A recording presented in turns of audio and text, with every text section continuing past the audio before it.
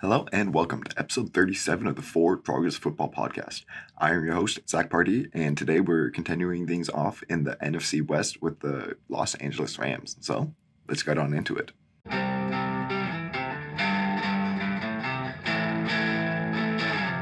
So in case you're new here, what we do is we go over team by team, position by position, and just give like a general overview of the whole roster. And then I talk about their season outlook, what I think their floor and ceiling will be, a pessimistic outlook on the season, optimistic outlook, as well as talking about the over/under set by Vegas, whether or not I think that this team will hit the over or under, and then the biggest strength and weakness on this roster. At the end of this whole series, I'm going to be doing a whole season prediction where I'll give my official win totals for each team, as well as a playoff prediction and a season's award prediction. So if you want to stick around for that, hit the subscribe button. But for now, let's get on into the Los Angeles Rams. So kicking things off with quarterbacks, as always, they're going to go with Matthew Stafford, John Wolford, Bryce Perkins, and Luis Perez. So Stafford, he's always been a good quarterback, but he was never able to elevate the Lions to be serious contenders. However, on his first year with the Rams, he was able to execute the offense and lead this team to a Super Bowl victory. Stafford had his best statistical season since 2011, and his elite arm talent was able to execute everything that McVay wanted out of this offense. His playmaking ability allowed McVay to expand this offense more so than under Jared Goff, and his instant chemistry with Cooper Kupp was historic. He had more turnover-worthy plays than what you would want to see, though. So hopefully, though, in year two with the offense and with the addition of Allen Robinson, I wouldn't be shocked at all to see Stafford ascend to even further heights this year. Wolford is like a toolsy backup type. He hasn't really played much yet, but has years of experience in the system. Perkins went undrafted in 2020, but also hasn't played yet. And Perez went in undrafted in 2018, but hasn't played. So for running backs, they have Cam Akers, Darrell Henderson Jr., Kyren Williams, Jake Funk, Raymond Calais, Trey Regis, and AJ Rose. Akers was taken in the second round in 2020, but tore his Achilles before the season started.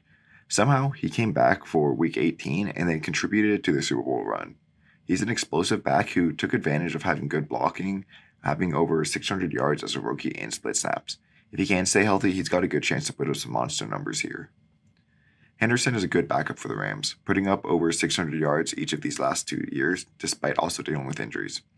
He's an undersized back at 5'8", but he has some pretty good top speed and has yet to fumble in his career.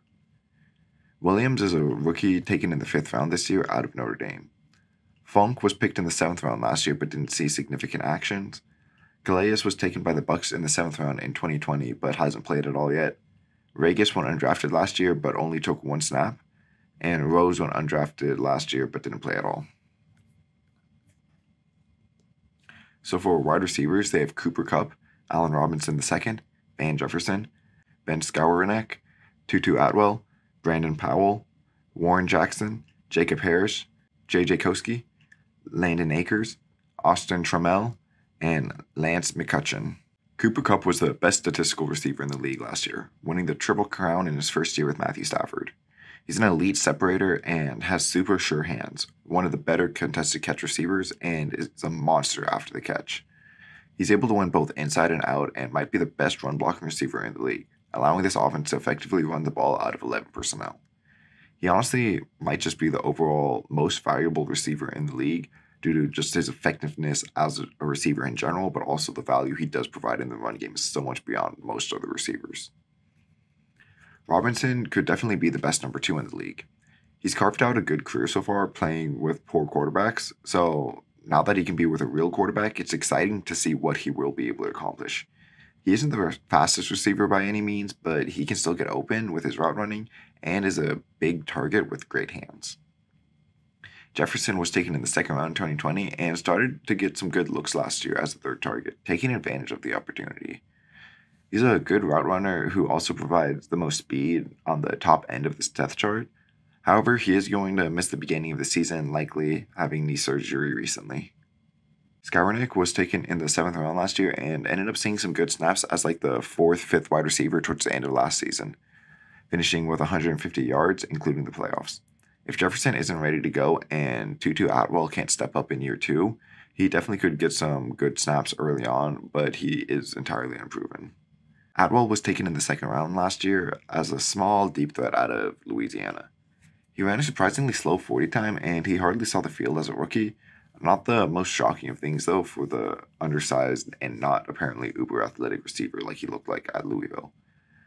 With Jefferson out for the beginning of the season, though, Tutu does have a chance to prove that 40 time was just kind of like a fluke. He is still this really good athlete and be the primary speed threat on the team, at least early on. Powell went undrafted in 2018 and has seen a bit of action as a receiver, but has provided most of his value as a returnsman throughout his career. Jackson went undrafted last year, but is yet to play.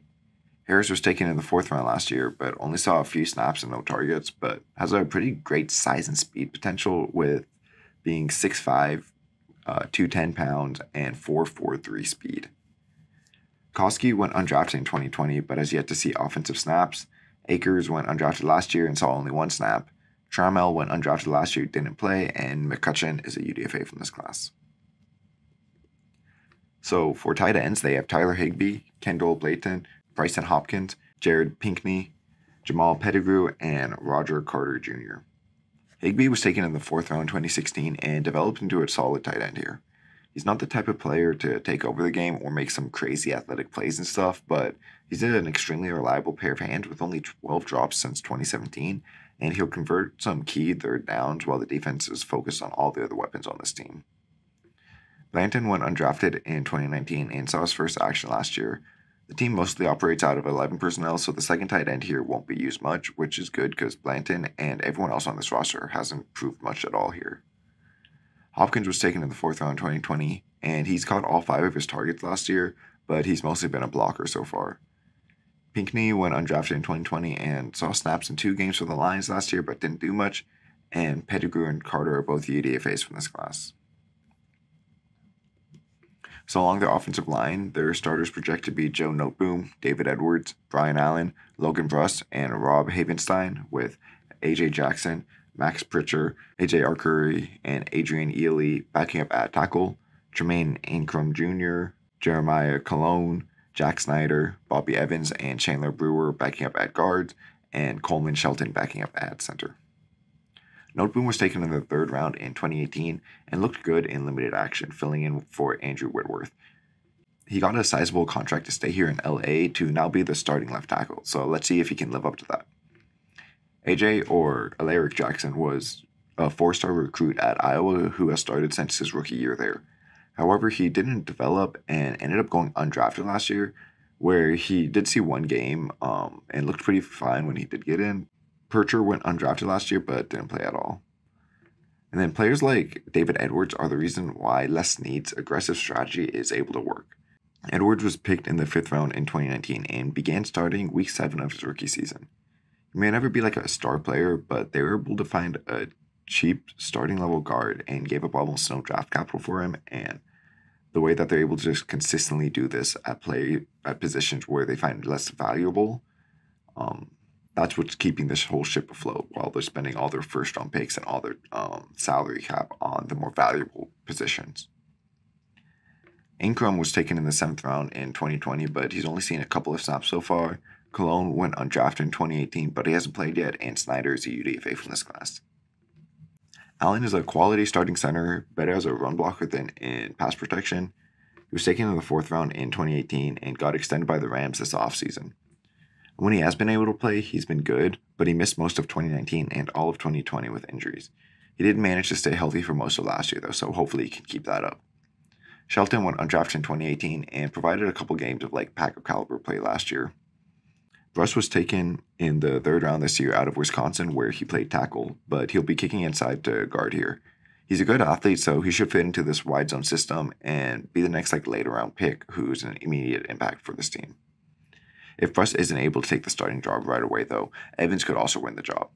Evans was picked in the 3rd round in 2019 and has mostly played tackle so far, but he has seen a few snaps here under guard, and that's where he's being listed now. Brewer went undrafted in 2019, but has only seen a small number of snaps so far. Havenstein is the biggest investment on this offensive line, a 2nd round pick back in 2015. He's developed into a quality starting tackle, minus a poor 2019 where he struggled with injuries as well. He should be the most stable pass protector on this line and still is only 30, so he should have plenty of good years left. Arcuri was taken in the 7th round this year out of Michigan State, and Ely went undrafted last year but didn't play. So now for their interior defensive line, they have Aaron Donald, Greg Gaines, A'Shawn Robinson, Ernest Brown IV, Michael Hoecht, Bobby Brown III, Marquise Copeland, Jonah Williams, and Elijah Garcia. So Aaron Donald has been one of the most dominating players of this generation, and maybe of all time. At 6'1", 280, he is an undersized defensive tackle, but he is pure muscle. He destroys any offensive lineman when one-on-one, and even routinely beats doubles and triple teams. He makes this whole pass rush better too, because all that extra attention will go to stop him, freeing up opportunities for everyone else. That's why players like Dante Fowler and Leonard Floyd looked so much better here in Los Angeles than they have anywhere else. Gaines was taken in the 4th round in 2019 and is quickly becoming one of the better nose tackles in the league. He does his job in the run game, but he's also able to contribute as a rusher, piling up 38 pressures and 6 sacks last season. This could just be the Donald effect, Gaines just executing, but there's nothing to complain about there because he's doing a damn good job at it so far. Robinson was picked in the 2nd round by the Lions in 2016. However, he could never establish himself there and left in free agency to join the Rams. He's been a good primary run defender this team, playing anywhere from 3 to 5 tech as like a 320-pounder. Brown the 4th was picked in the 5th round last year, but didn't play as a rookie. He played edge in college and is listed at 270 pounds, but is listed as the defensive end behind Robinson here on these unofficial early depth charts. So I wonder if he's like bulking up, going to add some weight and play that like a similar position, but obviously lighter than 320-pound Robinson, or if he's going to just be like this pass rushing specialist 5 tech. Interesting to see how they're going to use him. Hoecht went undrafted in 2020 and saw about 100 snaps last year in rotation, not really doing anything significant. Brown III was taken in the 4th round last year as like a big 320-pound nose tackle, but he's suspended for the first 6 games of the season for PEDs. Copeland went undrafted in 2019 and started seeing some snaps like halfway through last season, although he didn't really do too much when out there. Williams went undrafted in 2020, hardly making any impact so far, and Garcia is a UDFA from this class. So for edge defenders, they have Leonard Floyd, Justin Holland, Terrell Lewis, Chris Garrett, Daniel Hardy, Benton Whiteley, Kier Thomas, and Braden Thomas. Floyd has been a good pass rusher, but never able to live up to the 9th overall selection. After 4 mediocre seasons with the Bears, he signed with the Rams and did look much better, but that was likely the Donald effect again. However, instead of letting Floyd walk like they did with Fowler, they re-signed him and he produced again, even better than last year. He's definitely not a number 1 pressure and even shaky as the number 2, but he's definitely effective in his role and had 58 pressures and 8 sacks last year. Holland was picked by the Broncos in the 5th round in 2019, but was waived and picked up by the Rams after his rookie season. He's mostly used off the edge as a rusher, but can also drop back into coverage if needed. He had a decent start to last season before getting injured and missing the bulk of it, though. Lewis was picked in the 3rd round in 2020. He dealt with injuries at Alabama, which have also followed him professionally, and he hasn't been much of a difference maker so far when he has been able to see the field. Garrett was taken in the 7th round last year, but only saw a few snaps in 1 game. Hardy was taken in the 7th round this year out of Montana State, and Whiteley and the 2 Thomases are all UDFAs from this class. So for linebackers, they have Bobby Wagner, Ernest Jones, Traven Howard, Christian Roseboom, Anthony Hines III, Jake Gervas, and Jake Hummel. So Bobby Wagner is one of the greatest linebackers of all time. He's getting older, playing in his age 32 season, but he's still the best linebacker at diagnosing plays and can be a great mentor for the younger guys on the rosters too. The Rams traditionally have avoided investing in linebackers, so it was definitely shocking to see them go after Wagner and Wagner to be signing with his longtime rivals, but I definitely think this can benefit both of them a lot. Jones was taken in the 3rd round last year and was up and down as a rookie, but started coming into his own by the end of the season and playing great in the Super Bowl. Now playing next to Wagner, it's definitely hard to see Jones do anything but get even better this year. Howard was taken in the 7th round in 2018 and has dealt with injuries. However, when he has made it onto the field, he's been a decent coverage linebacker, fitting the mold of a lot of successful Rams linebackers as this undersized, athletic former safety who was overlooked by most. Roseboom went undrafted in 2020, but he hasn't played yet. Hines went undrafted last year, but didn't play as a rookie. Gervais, he went undrafted in 2019, but only saw defensive snaps when he was a rookie. And Hummel is a UDFA from this class. So for cornerbacks, they have Jalen Ramsey, David Long Jr., Troy Hill, Robert Rochelle, Jacoby Durant, Darion Kendrick, Russ Yeast, Grant Haley, Tyler Hall, Caesar Dancy Williams, Jerron Lowe, and TJ Carter. Ramsey is the best cornerback in the league. He's big enough to deal with physical receivers, but he's also a great athlete, able to stick on the more agile ones too.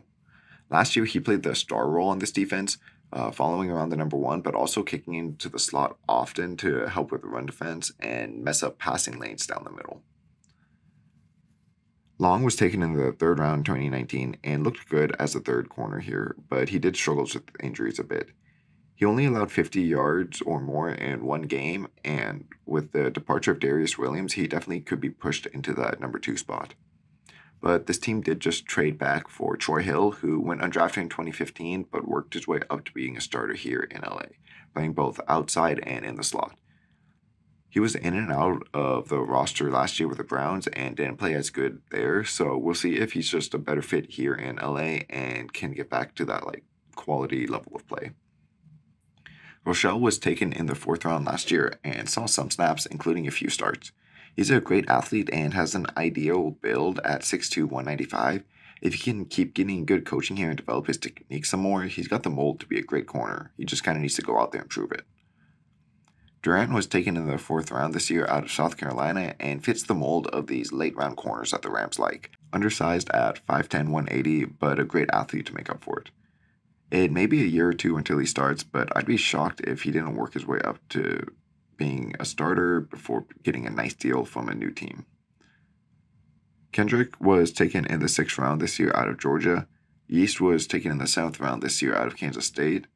And Haley went undrafted in 2018, but hasn't seen significant snaps since 2019 with the Giants. Hall went undrafted in 2020, but has only seen a couple of starts so far. And Dancy Williams, Lowe, and Carter are all UDFAs from this class. So for safeties, they have Jordan Fuller, Nick Scott, Taylor Rapp, Terrell Burgess, Quentin Lakes, Jerrion McVeigh, and Dan Esom. Fuller was taken in the 6th round in 2020 and instantly outperformed his draft stock. He became a full-time starter last year and played good. Despite limited athleticism, he only gave up one completion to his zone that was greater than 30 yards, doing a good job of keeping things in front of him and letting the other stars do their jobs. Scott was taken in the 7th round in 2019 and was mostly a third safety last year. However, he was the starter in the playoffs where he was only credited for allowing 8 yards. We'll have to see if the Rams found something in Scott or if that was just some of the playoff magic that teams need to win the Super Bowl. Rapp was picked in the 2nd round in 2019 and became the full-time starter last year. This defense rotates coverages and doesn't have the traditional free safety, strong safety dynamic, but you can definitely tell that Rapp is more comfortable when he is in those strong safety looks, closer to the line of scrimmage as a quality run support safety, but his limitations in coverage. Ideally, he can be your number 3 and be that slot/star role if Ramsey needs to follow the number 1 around, and Rapp can mostly be a run support and short coverage safety. Burgess was taken in the 3rd round in 2020 and hasn't been able to consistently see the field yet, so far playing more in the slot than as a true safety. Lake was taken in the 6th round this year out of UCLA, and McVeigh and Esom are UDFAs from this class. So for special teams, they have Matt Gay at kicker, Riley Dixon and Cameron Dicker at punter, and Matthew Orzek at long snapper. So Gay joined the Rams halfway through 2020, and since then has hit over 90% of his kicks. Dixon was taken by the Broncos in the 7th round in 2016, but spent the last 4 years with the Giants. Now him and UDFA Cameron Dicker will compete for the punter job, and Orzek became the Rams long snapper last year. All right, so now this is when I get into my whole season projection. I talk about the floor and the ceiling of this team, everything that can go wrong, everything that can go right, their over under, whether or not I think betting it is a smart bet at all, and then the biggest strength and weakness on this roster. So pessimistically, I have their floor at 10-7, which is obviously a very high floor. However, this roster is just so loaded, and they're coming off a Super Bowl. Like, they were the best team in the league last year. But an injury to any one of these stars could really hurt them. Right now, Stafford's dealing with some thrower's elbow, which I'm almost positive I had in high school. And if that's the same thing, then like, man, that's painful, and it's just really hard to let heal with the season so close to starting. He could regress due to that, or maybe just some like random season on season stuff type regression, turning over the ball a lot more than you want to see. Akers, he might not be able to come back and be that lead back right away, at least. Kupp might not be able to recreate his success from last year, and Robinson doesn't look like his old self. Tutu can't step it up early, and Jefferson could be out for a while. Higbee is fine again, but no other tight end is even worth mentioning here.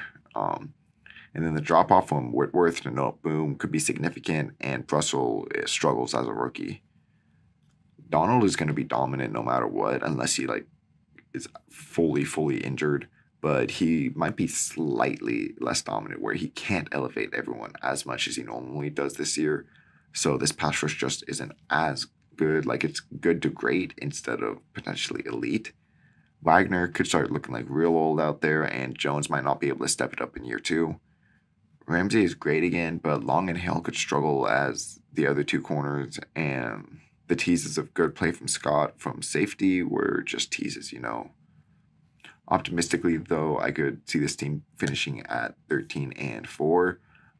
This team definitely can repeat if things go their way. Stafford could be even better year 2 now in the system. Akers can become that elite back, just doing like everything, 3 down, run the ball, catch the ball, whatever you want. Kupp and Robinson might be the best 1-2 punch at receiver, and Jefferson, Atwell, and Higbee, everyone else too who's going to be catching passes, could just benefit from having such major threats on the team. All the new additions for the offensive line could just be plug and play. Like, you see these, this team use a bunch of late round guys all the time, so let's see if they could do it again. Donald is elite as always, and the rest of this mediocre line is just elevated by his presence, and they're able to capitalize on the lack of attention, and this whole pass rush looks elite despite not really having elite players outside of Donald. Wagner is able to turn back the clock a bit on a new team, and Jones takes some strides under his wing in year 2. Ramsey is excellent again. Hill is able to look like he did with the Rams versus how he did with the Browns, and Long continues to look good when he does get out there. Fuller and Scott can make a pretty great safety duo despite being such late round draft picks, because they've developed pretty nicely here so far. And then this over-under is set at 10.5, and that's pretty high despite playing in a tough division and also having to play the AFC West. However, I think it's deserving, and I definitely think that unless their top guys get injured, they should be able to achieve that over. They have a tough first place schedule, though, having to play the Cowboys, Packers, and Bills, which they could win or lose any of those, but I definitely think like 1 or 2 are the most likely outcomes. The NFC South, that should be another like 2 or 3 wins. And then with the AFC West, it is tough, as once again, I could see them beating any of these teams. I could see them losing to any of those teams. I'd be like, yeah, like that could happen. I believe you. So I think though like 2 to 3 wins is most likely, just because like leaning on variance about halfway through is 2, and then I definitely think that they can sneak an extra 1 in over them. And then in their own division, I think it's tough, but on paper they are the best team, so they should be able to get at least 3 or maybe even 4 wins there. So despite the over under being set at 10.5, I definitely think the Rams could definitely hit the over there. And then their biggest strength is Aaron Donald. I mean, without him, this group of linemen and edge rushers would be bottom 5 or so. Like, it just, there's not really anyone besides him. But with him and how he demands 2 to 3 blockers on every play, he just elevates the rest of this group to be top 10. Like, this whole like pass rushing unit is definitely at least top 10 because he's there alone. Like that's like yeah. He's the most dominating player in the league, maybe ever, and he'll be this team's biggest strength until he retires. The biggest weakness on this roster, I'm putting out their star reliance. So far through the Sean McVay era, they've been able to avoid injuries to these stars, but it could hurt them badly if any of them were to go down. Obviously, it would suck to lose your quarterback in Stafford. There isn't a lot of wide receiver depth, proven depth at least, beyond Kupp and Robinson. And as I said before, without Donald, this pass rush is just atrocious. Ramsey being able to play anywhere on anyone makes the rest of the secondary's job much easier, and without him, they'd have to find a way to one, cover the best corner or the best opposing receiver on the team, and two, take on more responsibility because Ramsey isn't there to be like a band-aid and do whatever this defense needs. Obviously, the strategy is working, and like I'm not judging at all. I just think the thing that would mess them up the most and derail the season is to throw like a wrench in that stars and scrubs approach by taking away the stars. All right, so that's gonna do it for today's episode. If you liked what I said, leave a like, leave a comment. Let me know where you agree, where you disagree in the comments below.